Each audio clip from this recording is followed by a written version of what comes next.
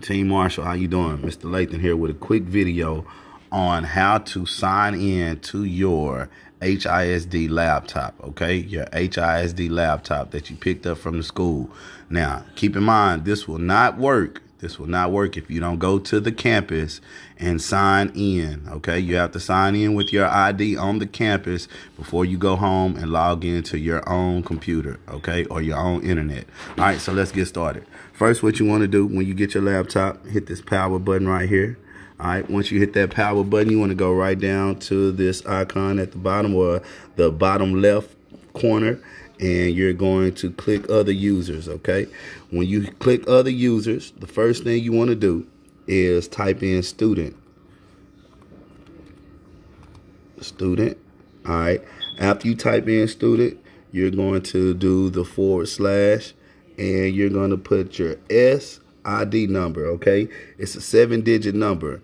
7-digit number, okay? Parents, you can find this number on any report card or any progress report, or if you need to just contact your child's teacher, then do so. All right, for video purposes, we'll go with 1, 2, 3, 4, 5, 6, 7 for our ID number.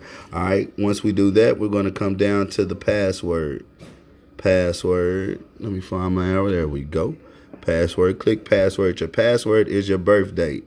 All right, 2-digit month, 2-digit date, and 4-digit on the year. So we'll go with March 03, 14, 14, 2010, 2010. All right, now when we can easily check that by clicking the I button right here.